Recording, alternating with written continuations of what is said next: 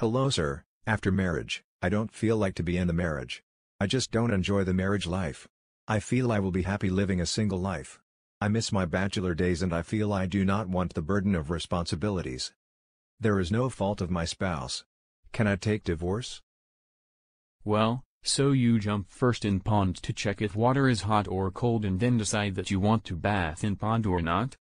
Marriage involves two persons, so another person and their family cannot suffer because of your decision.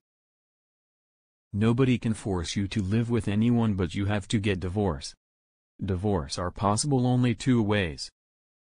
Mutual consent, if your husband or wife feel same way as you and agree for mutual consent divorce. Without the consent of each other, court will not grant divorce. You can refer to mutual divorce videos and links in description below for details. Contested divorce, without any allegation, there will be no ground for divorce. There are various grounds available for divorce and divorce can be filed based on those grounds only. You can refer to contested divorce videos and links in description below for details. Your husband or wife can also file divorce on you with various allegations of dowry and domestic violence if you fail to perform your marriage.